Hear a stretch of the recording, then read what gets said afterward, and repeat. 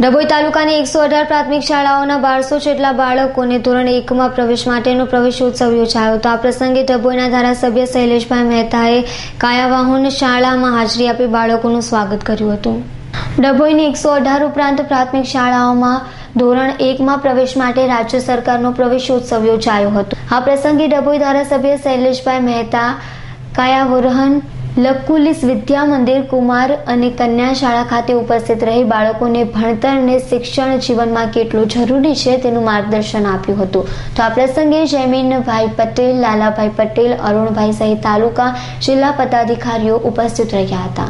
આજે પ્રવેશોત્સવ અને કન્યા કેળવણી માટેનો કાર્યક્રમ લકુલિસ વિદ્યા મંદિર કાયાવરોહન ખાતે રાખવામાં આવેલો, જેમાં વિદ્યાર્થીઓ દ્વારા આખા કાર્યક્રમનું સંચાલન કરવામાં આવ્યું।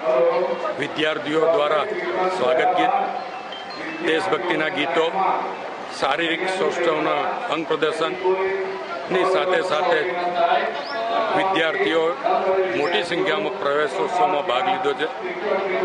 મારી જાણકારી પ્રમાણે જે રીતે અહીંયાના અધિકારીઓએ જાણકારી આપી છે એ પ્રમાણે ડભોઈ એટલે દર્ભાવતી વિધાનસભા વિસ્તારમાં તાલુકામાં લગભગ 1200 જેટલા નવા વિદ્યાર્થીઓ શાળાઓમાં પ્રવેશ લેશે। એટલે પ્રવેશોત્સવના કાર્યક્રમમાં 1200 જેટલા વિદ્યાર્થીઓ પ્રવેશ લેનાર।